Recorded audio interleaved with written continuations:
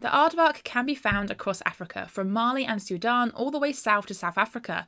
They are found in savanna, rainforest, woodlands and thickets and rely on a diet of insects such as termites and ants. Their 30cm long tongue, which is covered in thick and sticky saliva, means they could trap insects and bring them back into their mouth. Sometimes the animals may even press their snout against the opening of a mound and suck up any termites inside.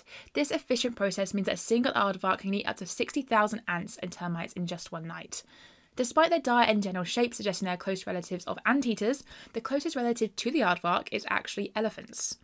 Their long claws mean they could dig away a metre of soil in 30 seconds, and this efficient digging means they can dig new burrows frequently, leaving old burrows to be occupied by new tenants.